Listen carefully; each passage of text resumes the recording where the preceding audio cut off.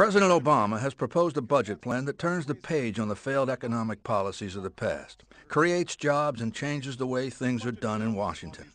When it comes to creating and protecting jobs, Congressman Bob Etheridge has always stood up for the people of Carolina. But now special interests in Washington are squeezing him to oppose the president's budget. Call Congressman Etheridge. Tell him to stand up to the special interest and stand with the working people of North Carolina. Tell him to support President Obama's budget.